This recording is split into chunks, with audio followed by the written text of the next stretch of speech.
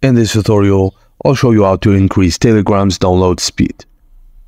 First, launch the Telegram app on your mobile device and tap on the search icon located within the app interface.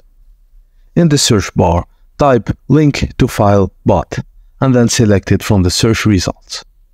Once you've selected the link to file bot, tap on restart option to refresh the bot.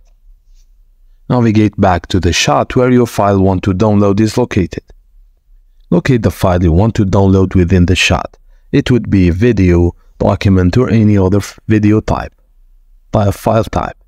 Tap on the three dots next to the file you wish to download and then select forward option and choose link to file bot as a recipient. Tap on the send icon forward file to the link file bot. Once the file has been forwarded to the bot, tap on the download icon to initiate the download process. Keep an eye on the download progress indicator to track the status of your download. And upon successful completion of the download, you will receive a notification confirming that the file has been successfully downloaded. And that's it, guys. Thank you for watching, and please don't forget to like and subscribe for more.